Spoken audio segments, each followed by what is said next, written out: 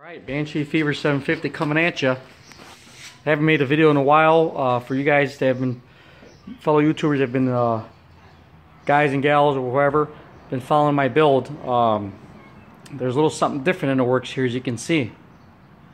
Yep, looking a little different. Made some improvements to her.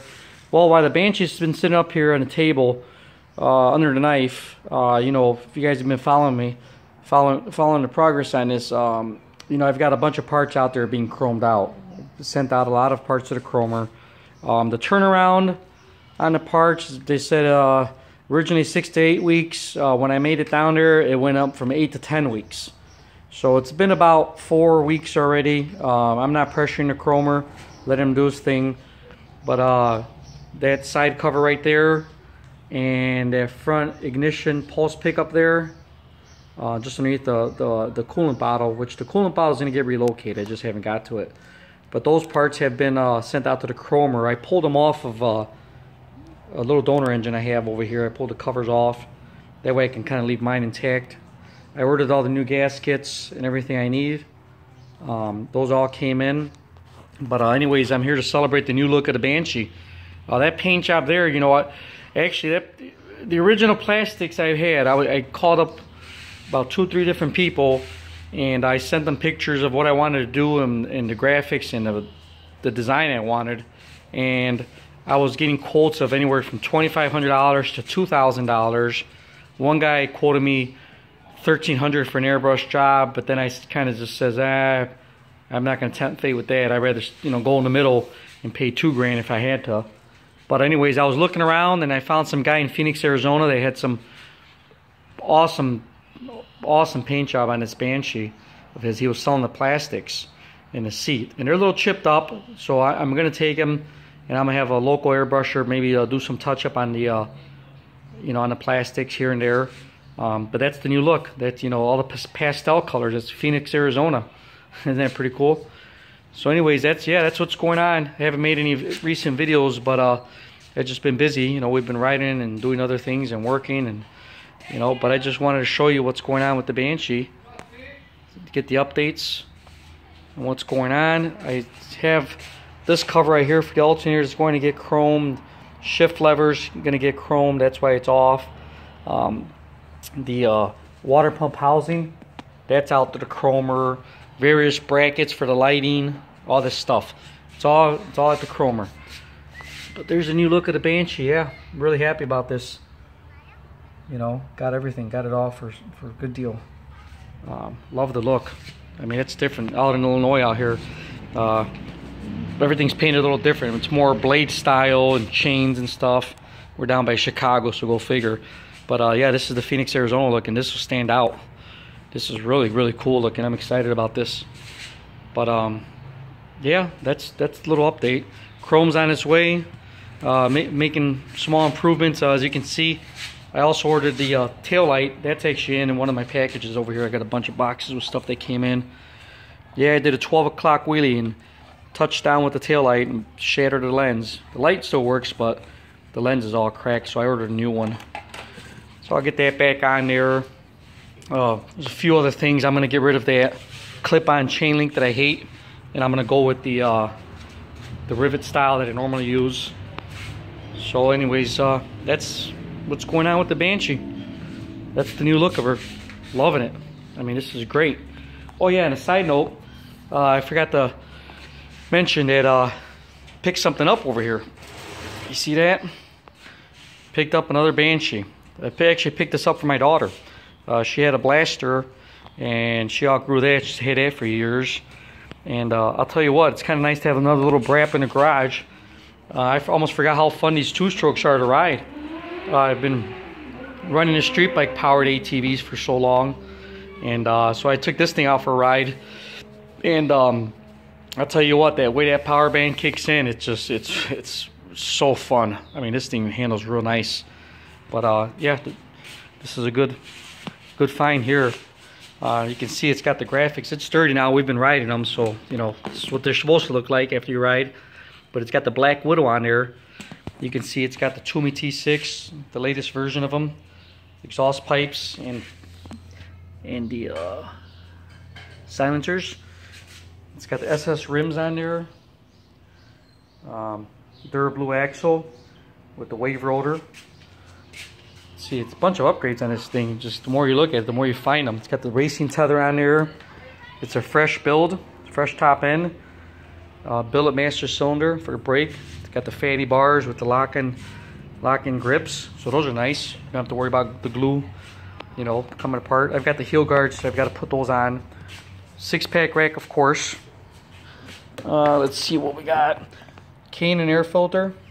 So this thing's set up. It's tuned just right. I mean, the thing starts in a second kick, first kick, you know, and that's with the 14-year-old girl starting it. So this thing's set up. Oh, it's also got a temperature gauge by Trail Tech. TTL, I think it's Trail. Yeah, I thought it says Trail Tech on top, but it's a temperature gauge for the engine. It's got the Nerf bars. I got to get a new net for that. But oversized radiator with the Black Widow logo in the front, which is cool. You can see it's got the aluminum radiator.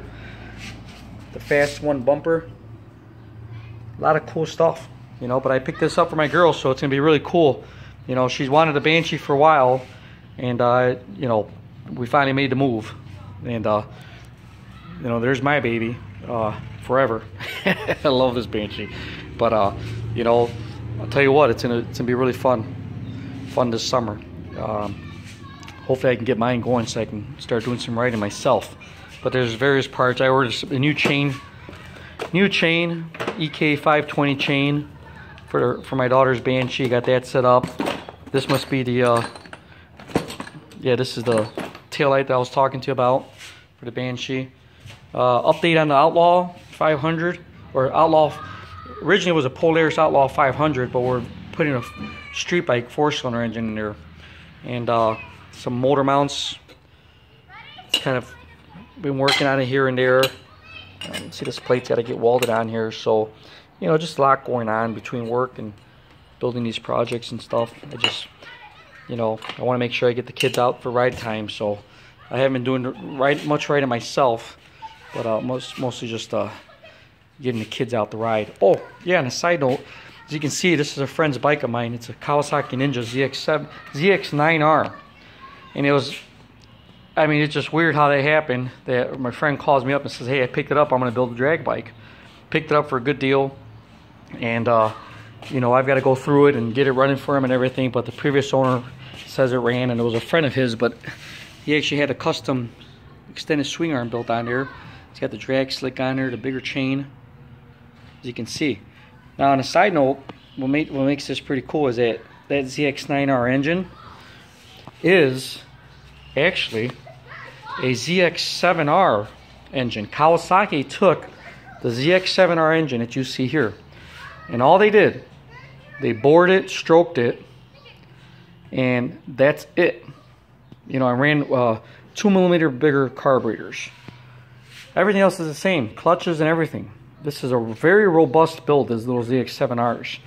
But Kawasaki had so much faith in this engine that they just bored, stroked it, the little 750, and they made it into a 9R.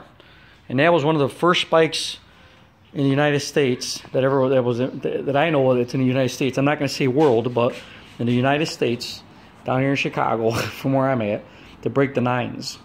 So that was very impressive. But that engine directly fits in here. It's the same engine. It's just a few millimeters taller, and the carburetor's a little bit bigger. But that engine would fit right in here. If I ever wanted to upgrade, you know, for more, if I ever wanted more power, I can always just pop that in there and then give it a 20 shot of nitrous, and I'll be really flying. But I'm happy with the way it is, so that's just future thinking. But just want to give a quick update on the Banshee. That's the new look. The plastics are just laid in place. I haven't bolted them on, and I haven't cleaned them up. I just literally just got them in and I put them on there. So just wanted to give you guys an update. Still waiting for chrome parts. Nobody wanted to touch the exhaust because it was a used exhaust, and they said the carbon will contaminate their dipping tanks for the chrome. So I ended up just having ceramic coat them. So I wanted to chrome the pipes, but nobody wants to touch them. So I called about 4 places and nobody wants to.